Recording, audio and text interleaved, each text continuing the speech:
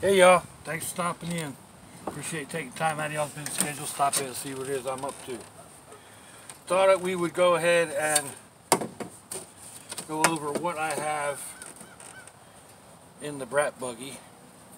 Make sure we got y'all everything in the viewfinder here.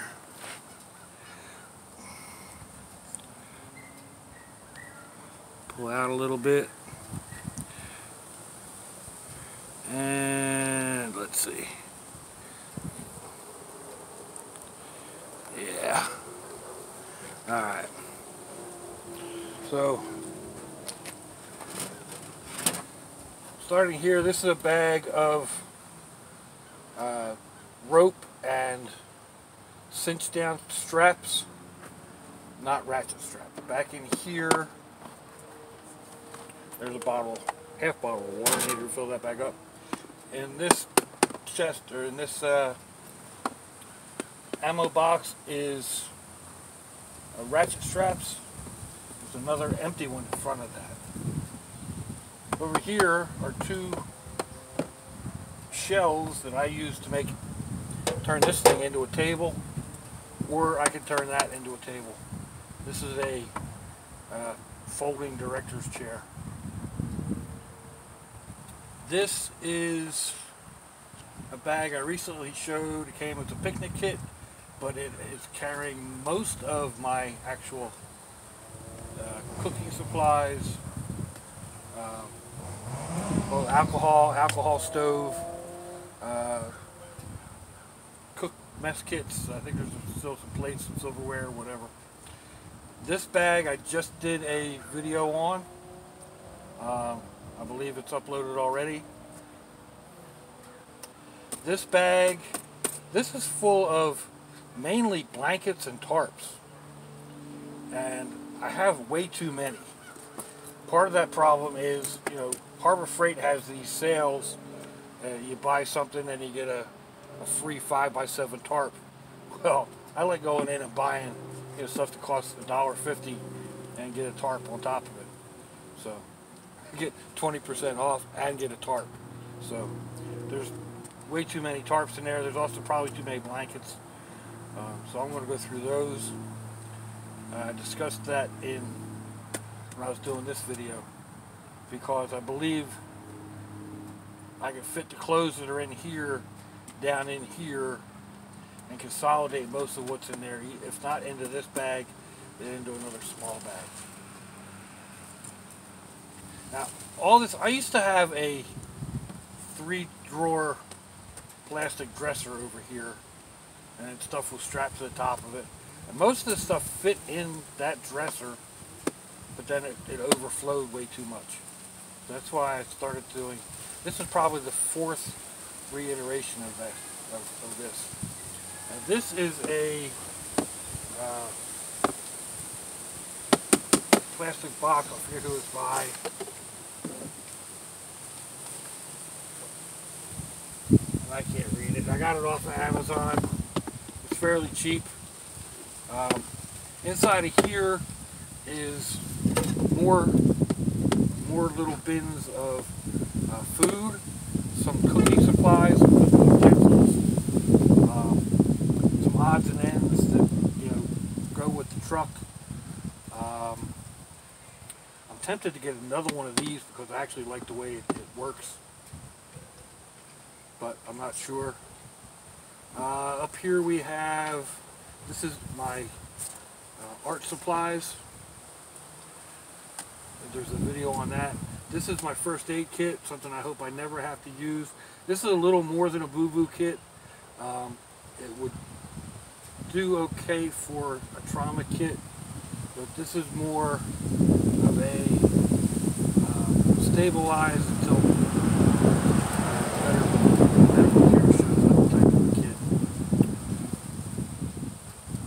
I have these motorcycle cargo straps strapped across the window. I may not have to move that bag because it looks like it's pulling down on that too much. Let's go ahead and do that.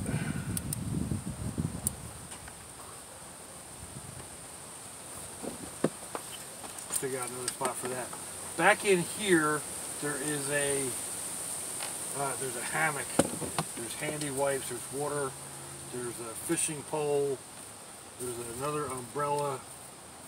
I forget, there's other stuff back in there. There's a USB, homemade USB fan. So, let's see where I can put this. I can put this over here, like that. That'll work for now.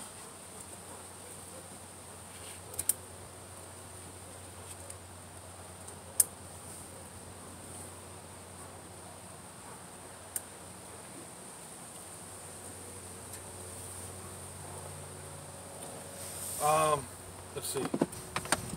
Behind this, there is another large umbrella. There is my IKEA grill. There's some more cordage, mainly cut off wires from vacuum cleaners and whatnot that I rescue off the curb, because that stuff is, heck, it's 15 or 20 feet of good cordage just the way it is, and you strip it down and it's got, usually has 3 strands of wire in it. So, you know, it could be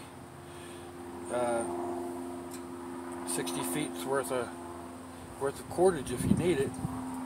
So, let's see. Over here, there's a shovel. There's a tire pump. And up ahead of that, there's the inverter I need to hook up. So, this is just, like I said, this setup. This is just an overview. I will do a review of what's in this bag when I go ahead, and I'm probably going to redo that bag, I'm fairly certain. And I'll do a more in-depth review of this box. It's pretty much set up the way it's going to be. So I'll do a review on what's in that box coming up here soon. But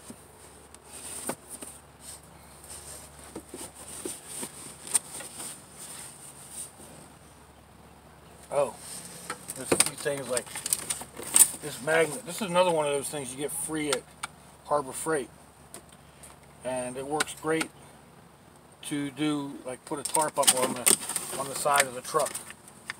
So I've actually got two of those out here, I think, where I've got two of them to go out here. So I cleaned out a whole bunch of stuff, and not all of it's got made its way back in here yet. I'm not sure if it will. Anyway, let me know what you think, folks. Give me a thumbs down or a thumbs up. Leave me a comment wherever it is y'all leave comments on your internet access device of choice.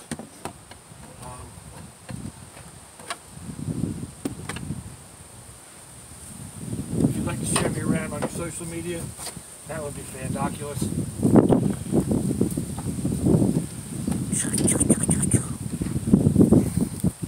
Wow. If you'd like to check me out on Facebook, Instagram, or Imager, I'll have the links in the description box here eventually, along with links to similar videos, and you'll find my snail mail address and my email address. Yeah, I guess that's about it. When yeah, October is Breast Cancer Awareness Month. I just realized the kids brought my basketball court back.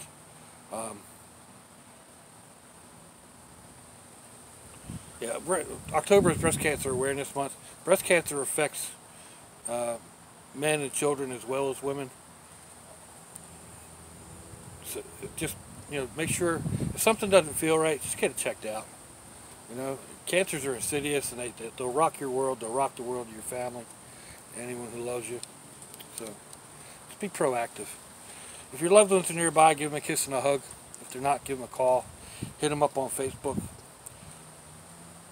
Let them know you're thinking about them. If you're estranged, forgive, forget, apologize. We're not promised tomorrow, people. We're not promised our next breath.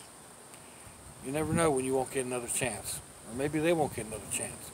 Maybe it's you knocking on them pearly gates. I hope not. I hope to see you all again. Until I do, Hope you have a fandoculous day. Bless you, y'all.